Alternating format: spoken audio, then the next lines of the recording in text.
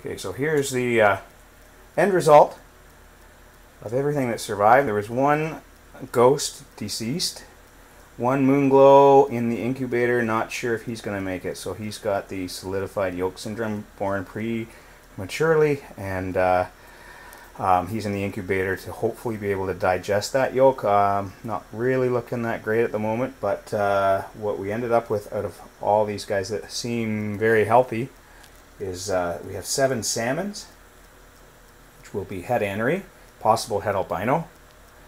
We have 7 ghosts, and we also have 2 sunglows, which will be het moonglow or het anery, and also 2 moonglows. So that's pretty awesome, and what that means is they are all salmons, carry the salmon gene, which means their dad, not only was he a surprise het albino as well as het anery, but he was also a super salmon, which means that when a super salmon is bred to a normal, all the offspring are salmons.